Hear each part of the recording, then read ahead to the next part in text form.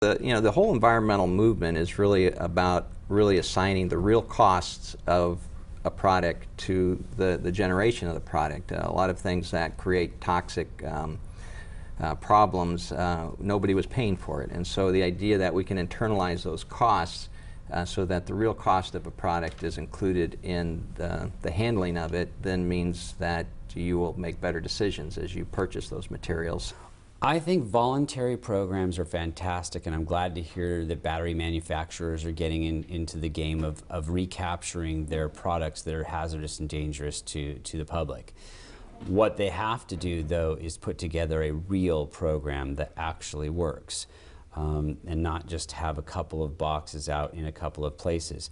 They have to have a program that literally is set up to educate people about taking action to recapture every single battery that they produce and sell.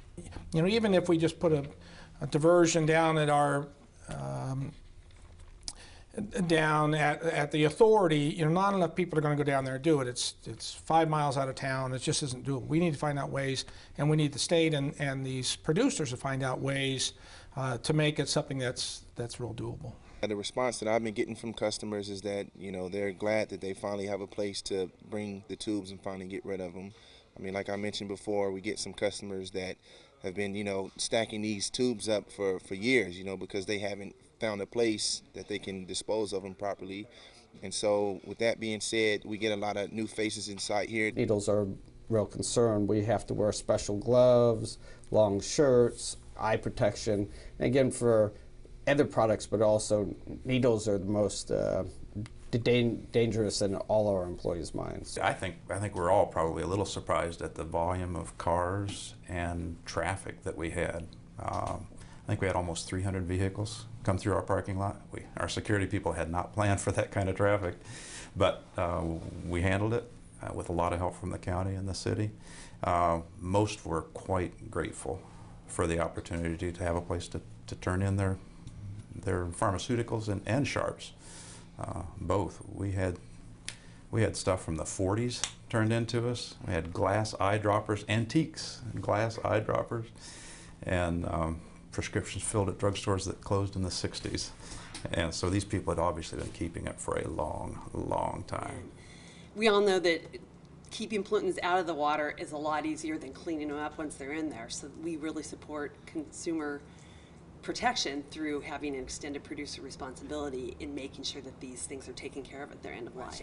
Please do something about extended producer responsibility, product stewardship. We're all working really hard at the local level to try to respond, but it just gets to be so one-sided. And I said, you know, it feels like a teeter-totter that you're sitting on and no one's sitting on the other end, and it really does need to be a balance through the whole life cycle, and manufacturers and producers really need to be our partners on the other side of that teeter-totter so that one of us doesn't either fall off or go flying. But we really do need the help locally. We're trying, but we need some support at the state. We're making progress. We're seeing carpets are going to be included in that process of manufacturers being responsible for recycling them. Therefore, they're going to produce them in a way that's more recyclable. And so we're seeing that with paints.